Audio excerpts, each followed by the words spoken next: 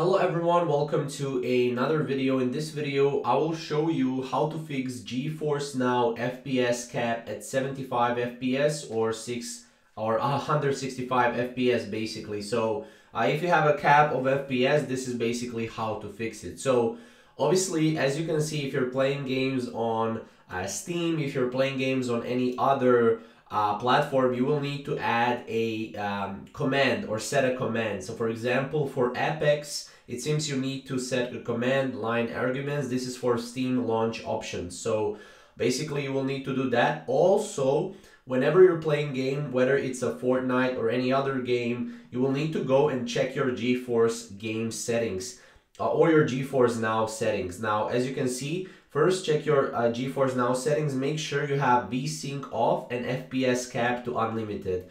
This needs to be in your GeForce Now settings as well as in your Fortnite settings or in the game that you're playing.